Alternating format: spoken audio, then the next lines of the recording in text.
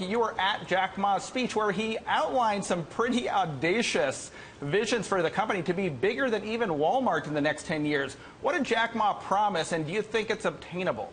Bigger than even Walmart is what he said. Now remember, Alibaba had $390 billion in U.S. dollar in gross merchandise volume last year. It's a little bit different of a number than Walmart's sales number, $485 billion, but it's safe to say that that's a number he's aiming for, and he says he can probably do that in 2015. So what he's really selling here is pitching to U.S. businesses to sell through Alibaba into consumers in China, and that is how he's projecting he can be bigger than what's known as the retail giant here in the States. Duncan, I was very interested by how Jack Ma outlined the international opportunity for Alibaba. He basically described it in terms of cross-border commerce, so American companies but selling to the Chinese middle class. How surprising was that to you?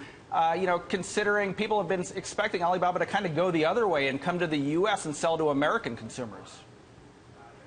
Well, I think he's pretty cautious in the sense that we've seen some of the failures, frankly, of some Chinese companies who've kind of rushed into the U.S. market.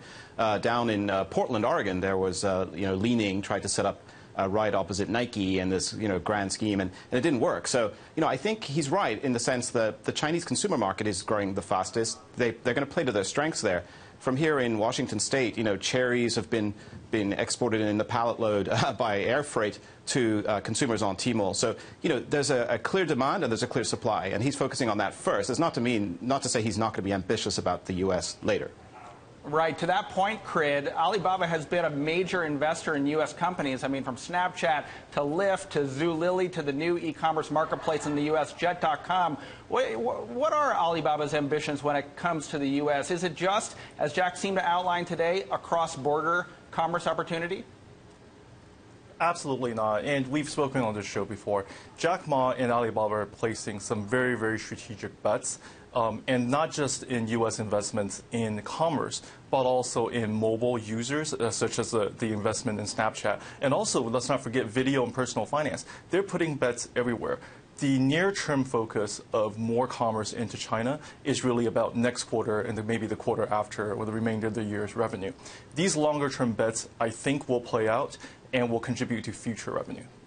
And Duncan, how important is the international expansion considering the Chinese economy, according to some accounts, is slowing down in terms of growth?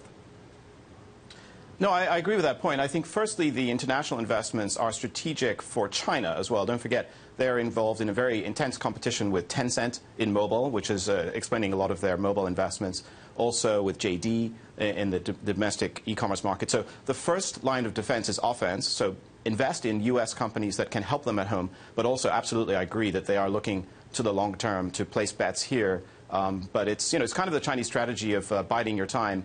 They're definitely busy here, but they're very busy in China right now with the competition. So Jack Ma today also addressed counterfeiting, saying Alibaba is doing everything it can to stop it. Alex, do you think this makes U.S. companies hesitant to work with Alibaba, or are they more comfortable now considering what they heard from Jack?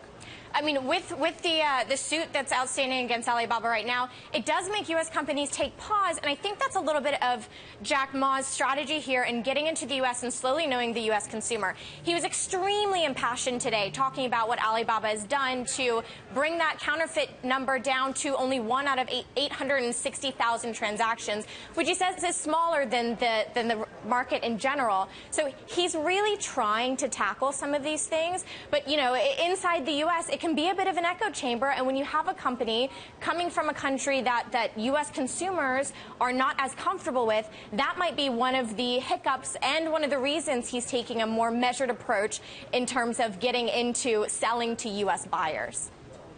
So Jack today also predicted that many U.S. internet companies will find success in China over the next 10 years. Crid, for Google, you were a part of this battlefield. Do you think Jack's right that U.S. internet companies will start to have more success, and how involved could Alibaba be in making that happen?